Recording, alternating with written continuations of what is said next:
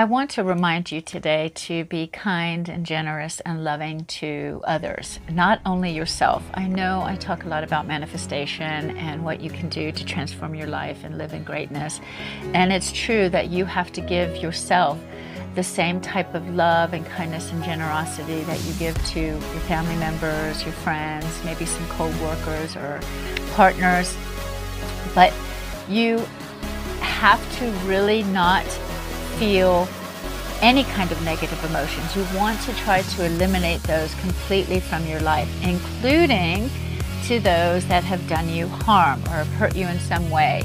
And that can be the difficult path to take, but it is the path of greatness. So if you want greatness in your life, you have to also embrace that path where you are giving love and kindness and generosity to the world, your community, the people around you, as well as yourself, and not let anger or jealousy, resentment, hatred dominate your life in any way. You want to rid yourself of those characteristics and that type of behavior or thoughts or actions, because whatever you give out, the universe is going to magnetize back to you. So the better and the more loving and kind and generous you are towards not only yourself, of course we have to be it toward yourself because that's our personal vibration, but we also want to have this positive vibration for the world around us and our community and nature and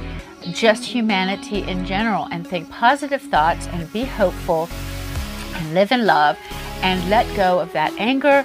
Let go of the need for revenge, let go of jealousy or comparison to others, because you are amazing. You are absolutely amazing. We are just touching on what the human potential is.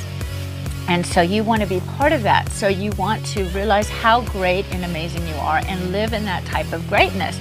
You know, think of yourself. Are you a superhero or are you a villain? A superhero lives with love and generosity and kindness and just wants to do good for the planet and for humanity and for nature. And a villain really lives in anger or revenge or resentment or jealousy.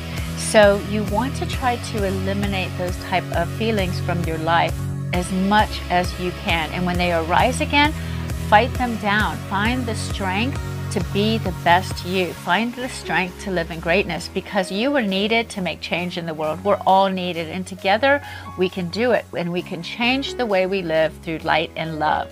So I encourage you to let go of some of those negative vibrations and emotions today and watch what happens in your life.